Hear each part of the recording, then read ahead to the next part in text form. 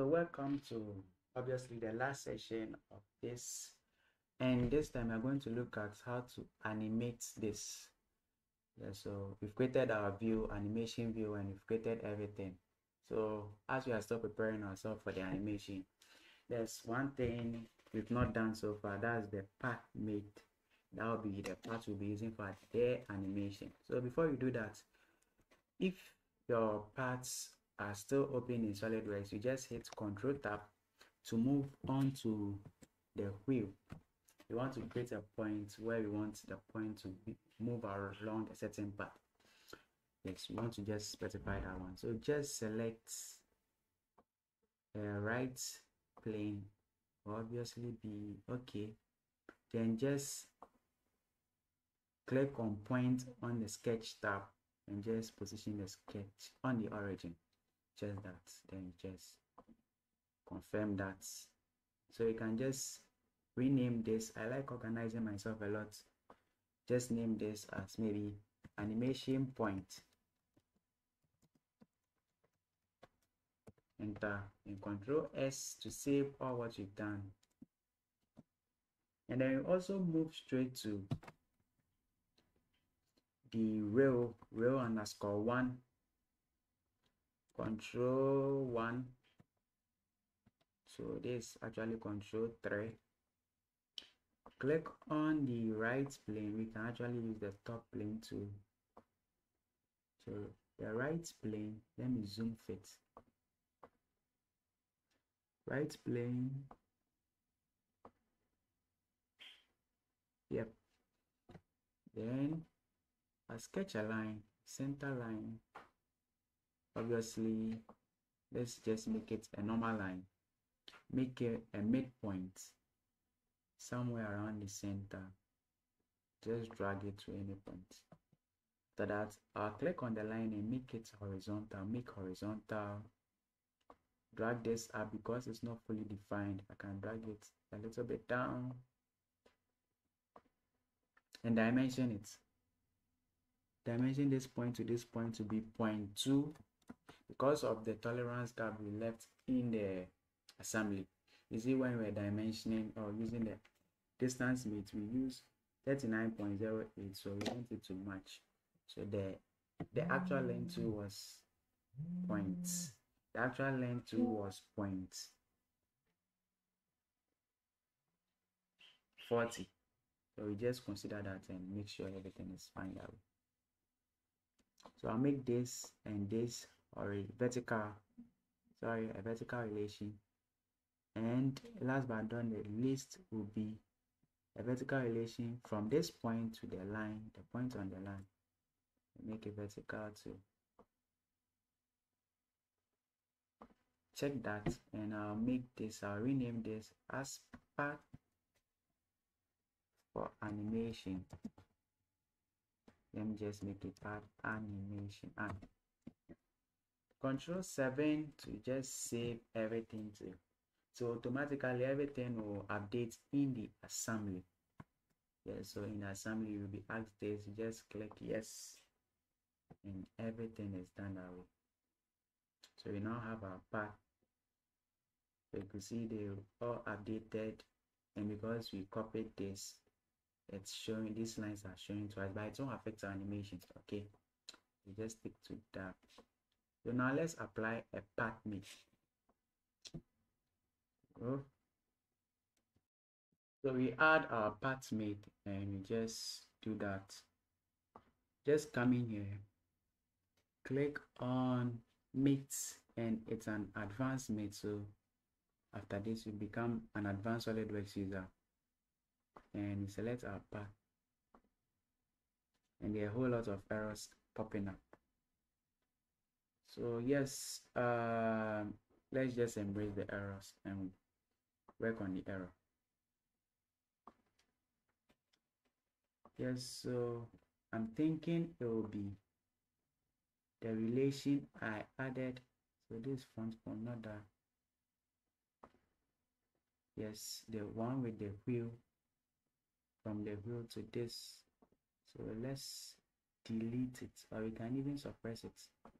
See whether, yeah, so obviously it was that.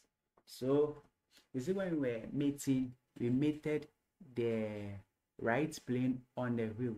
That was this right plane on the wheel with the actual right plane of the entire assembly. So we just delete that one. We just have to delete that one. Let's delete it. We don't need it because of the path name. And also, let's edit the path name. Let's edit it. So it should be free. Okay, it should be along the path. Actually, everything is okay for me. Yep, everything's a 0 no 0. Okay, let's just get the meaning of it. I don't know why this distance. Okay, the distance free. Okay, that's specified. Okay, yep, free.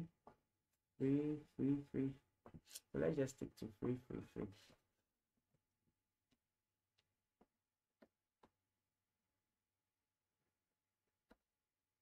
Why is this distance causing some problems? Yep. So let's suppress this distance because it was trying to cause some problems in our part meeting. Let's explore this. Yeah, so this is what I want to show. If it's 0, it means it will start at the exact point. So the point will start at the exact point of our wheel or row. The exact point we can specify 20, whatever. I can even use percentage and say maybe 50%. It came in my CSWP exams, this pattern. So you can use, let's just stick to free. And you can explore more to just know more about it. Let me just make it 10 to come down. So this suppressed mate is being suppressed. So now let's move on to the animation aspect. So just click on SolidWorks add-in and you just click on SolidWorks motion. Because it's complex, you have to use motion. SolidWorks animation can't handle especially path make. Going to use SolidWorks motion. Wait for a while for it to become active. So if you can see SolidWorks add-in over here, you can just right click on the command manager and move on to check SolidWorks add-in. Or better still, you can just come here, the menu bar, options, and you just the drop down menu, add-ins, and you just check SolidWorks motion. So if you want it to start up, as soon as you open SolidWorks, you just check the startup, will open SolidWorks. It will open as SolidWorks is opened. So currently everything is fine. We now go to the view we created, right? So this is our view, the animation view. Move on to SolidWorks steady, motion steady. So we were in the model aspect. You just click on the motion steady. So let me just make this one so that we can see what's going on. Then we switch from animation to motion analysis, right? So basically what we've done so far is just clicking or switching from model to motion steady and changing from animation to motion analysis. And we just disable orientation so that even if we zoom in or zoom out over here, it won't affect whatever we are doing. So we first specify contacts. Let's make it 20 seconds animation, and specify our contacts. Contact will be wheel and these rails. Just check that. Oh, sorry, I'm supposed to drag this instead. to 20 seconds, and let's calculate that.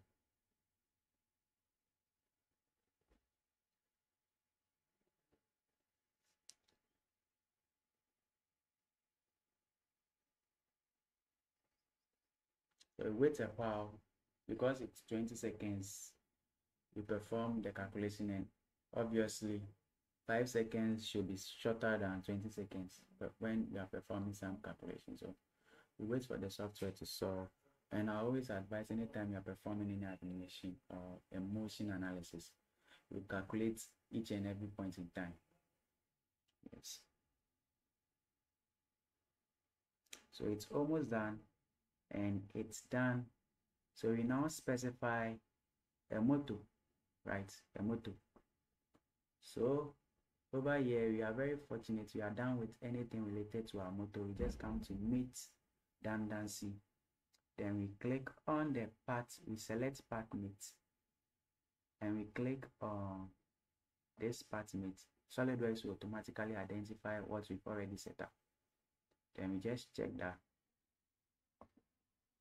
Then we just run the study again, calculate again.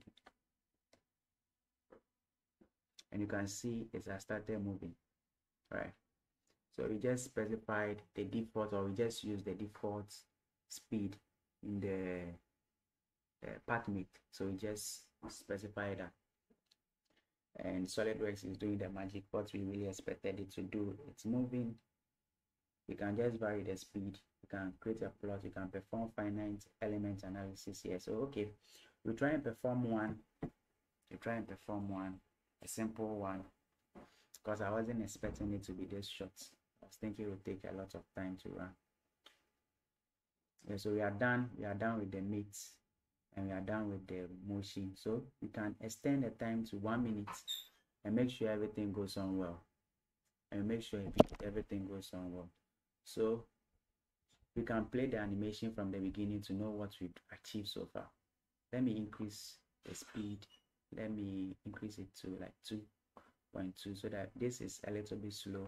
And you can see it's really rotating, right? Because the writings on the wheel is actually moving. You can increase the time frame to 2 seconds. You can see it's really going fast. 5 to make it faster. So you can just vary the speed in the motor part mate motor. You can just edit it over here and increase the speed, but I'm not going to do that. I don't want to calculate that much. So I'll come back to the beginning.